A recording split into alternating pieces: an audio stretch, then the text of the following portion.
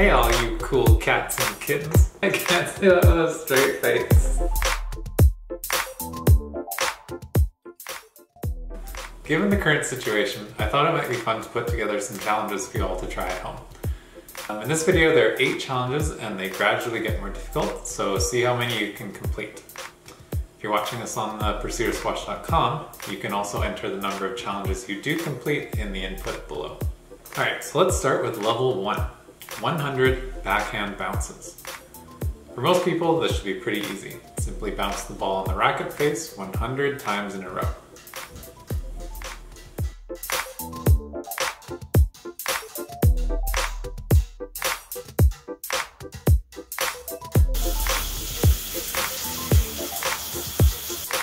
Moving on to level 2, we're going to do the same thing except forehand bounces. So again, 100 before you move on.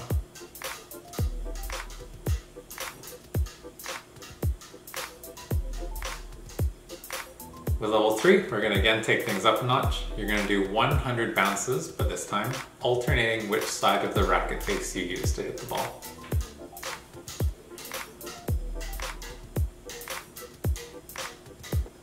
Level 4, 100 backhand bounces except adding cut to the ball.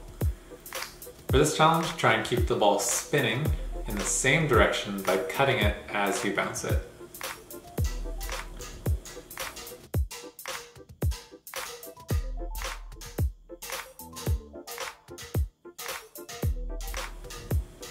Now, as you can guess, in level 5, we're going to do the same thing, except on the forehand side of the racket. So again, keep cutting the ball and keeping it spinning in the same direction.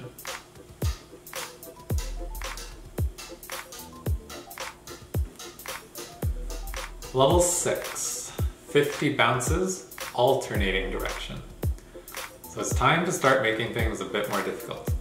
Again, cut the ball each time you bounce it, but this time alternate the direction of spin with each hit. The spin on the ball should reverse each time you hit it.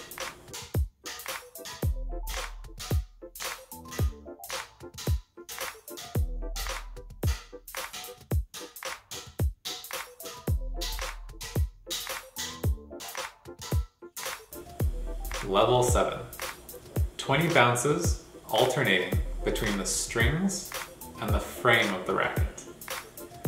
Now with this one, you really have to watch the ball. Alternate bouncing the ball in the air using your strings, and then, as I mentioned, the frame of the racket.